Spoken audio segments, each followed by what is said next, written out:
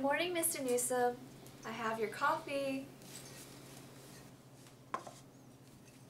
So, Mr. Newsom, my husband finally got that raise, and we're finally gonna put some peonies in our front yard. And you know, peonies really do make all the difference in the world. I just can't stand going home to the front yard looking like that.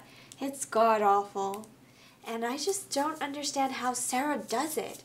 She thinks it's perfectly fine to... Mr. Newsom?